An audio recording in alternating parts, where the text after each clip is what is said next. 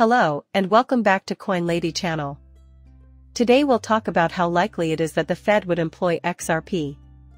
This would mean that the stablecoin game will continue, and that big US shops will start accepting cryptocurrencies.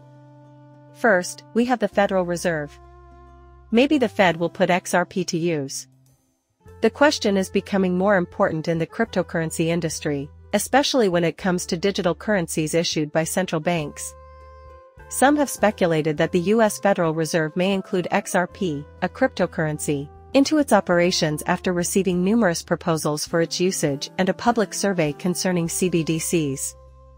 How did the Federal Reserve become aware about XRP?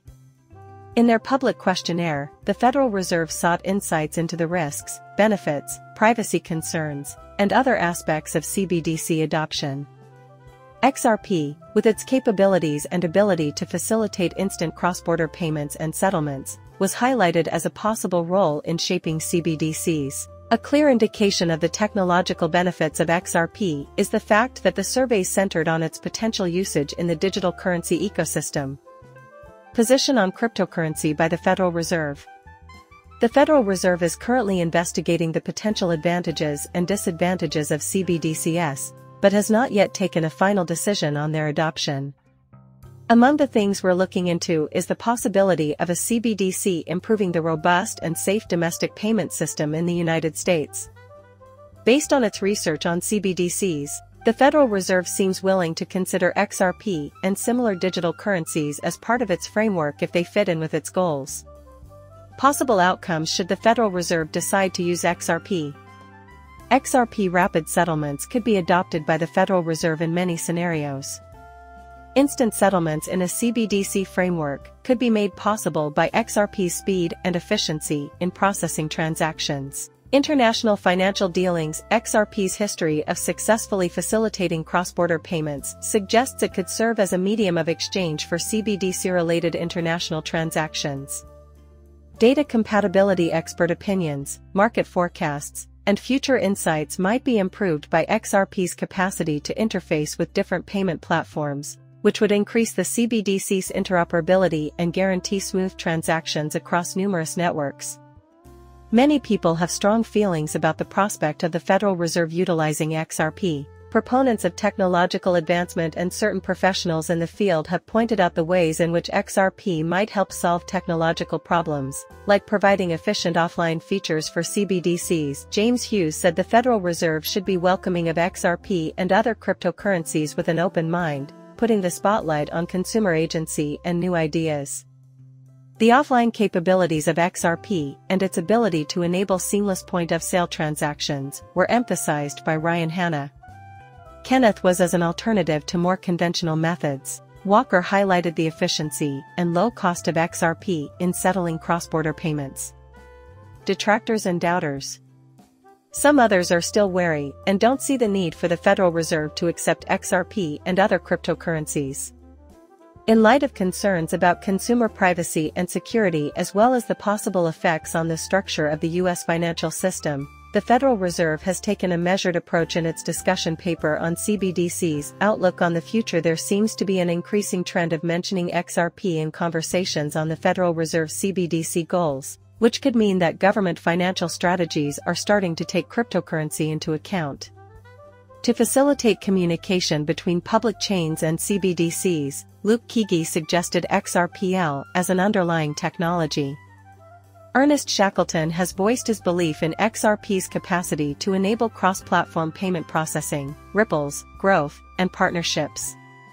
Partnerships with big financial heavyweights and tech companies are just a few examples of Ripple's strategic moves that show its increasing influence in the financial sector. Collaboration with organizations like MasterCard for an XRP debit card indicates to its growing usefulness in ordinary financial transactions, and these partnerships, together with Ripple's technical developments, may strengthen the argument for XRP's position in the Federal Reserve's CBDC ambitions.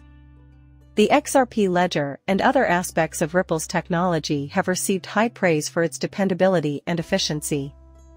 Adding value to XRP is its attractiveness to financial organizations such as the Federal Reserve. Are you familiar with the essence of this? Bank reserves for cross-border payments and federal system reserves cannot be strong, should tend towards zero, and be tied to something more stable and fundamental, as I said in a previous video. This could be one reason why XRP is now the least volatile cryptocurrency and is standing still. For this one special event, maybe they want to turn XRP into another well-capitalized stablecoin. Eventually, I believe we will witness Ripple make a new, more volatile token for regular people and investors, or they will make a stable coin for all these reserves and payments, and XRP will be able to grow freely like other altcoins. As a tool for cross-border payments and a token for reserves, increasing at 400%, it's hard to have a handle on it all at once.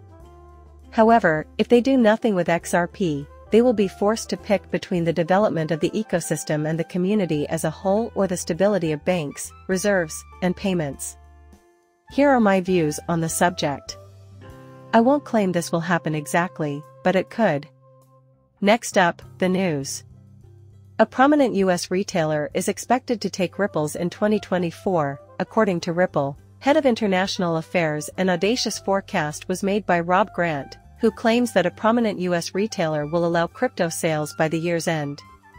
With the first batch of spot Bitcoin ETFs nearly ready to launch in the next few months, market sentiment is very buoyant as we enter the new year in the cryptocurrency industry. As of now, 2024 is being heralded by many. When cryptocurrency becomes widely used in the next year, Wave's head of international affairs like you, Rob Grant has made some daring projections for the new industry in the new year. A prominent US retailer is expected to accept cryptocurrency payments, according to one prediction. If the forecast pans out, it will be a watershed moment in the history of cryptocurrency acceptance. The asset's primary use case, which revolves around payments, would be facilitated by this, as their speculative value has mostly surpassed it. That stands out, the Wave, even while he has hinted at some large US stores being interested in accepting cryptocurrency. The VP of policy has been mum on which ones. Also, Rob Grant was mum on the subject of whether or not the shift will see Ripple reverting to XRP, or whether or not the business is looking into possible collaborations in this area. Still, the fact that Ripple's main offering is XRP-based worldwide payment facilitation is well known. This kind of widespread acceptance might, then, incorporate XRP and raise the cryptocurrency's profile in the eyes of the general public. Even beyond native cryptocurrencies, CBDC is making its way into Ripples.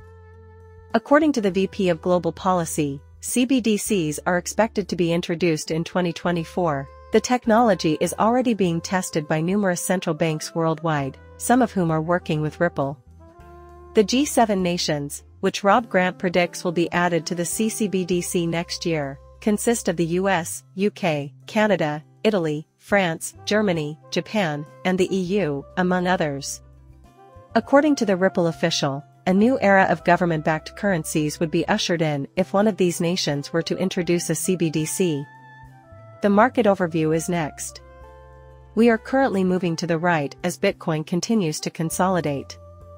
Dominance has declined significantly and is now about 52%. There was a tiny push to the downside, but it was swiftly purchased back.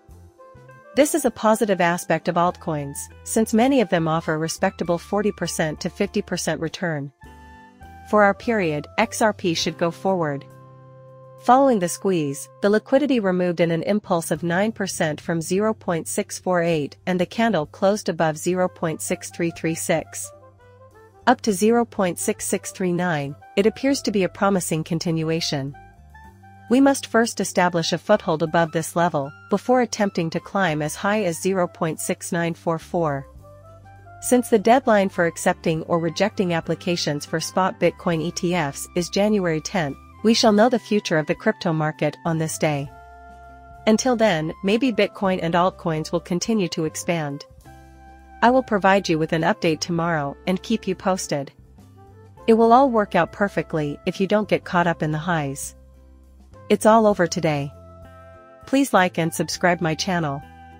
See you later, bye.